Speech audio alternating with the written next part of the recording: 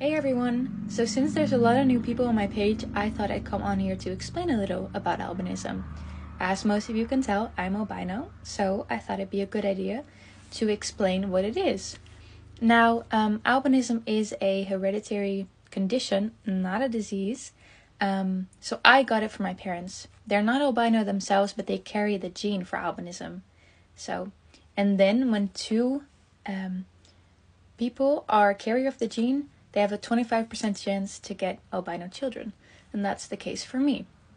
Now, there's two main forms of albinism. There's ocular albinism and oculocutaneous albinism. I know, it's a lot. So, I have oculocutaneous.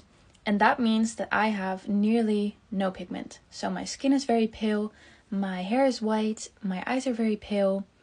And then there's also ocular albinism. But ocular albinism only affects